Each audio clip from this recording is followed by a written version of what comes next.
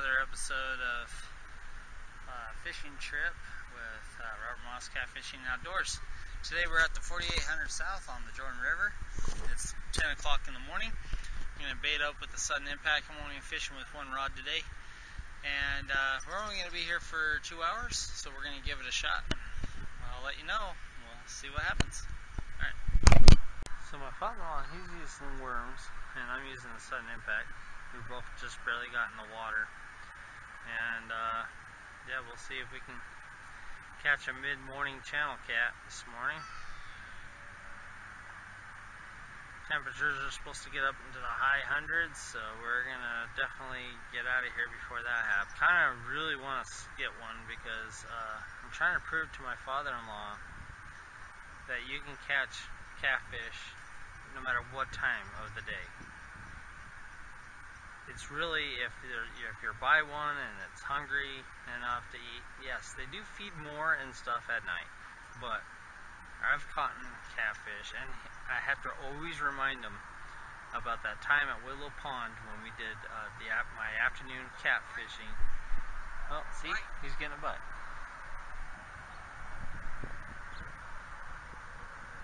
Off a night trawler.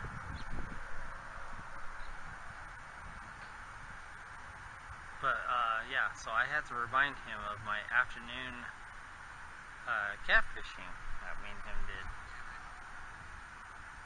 And I will post a link to that video, being I talked about it, in the cards, so check that out.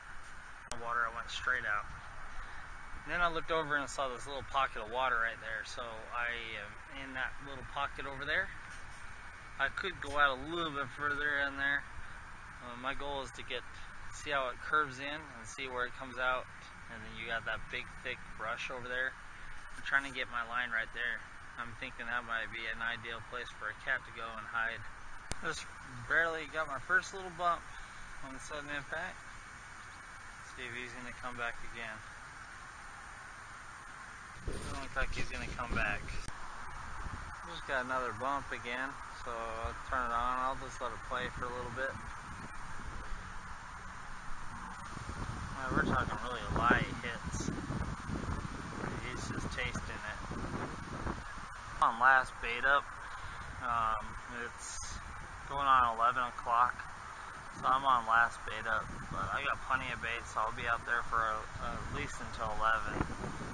But yeah, it's getting hot really quick. I was getting a really good bite there. That was the wind.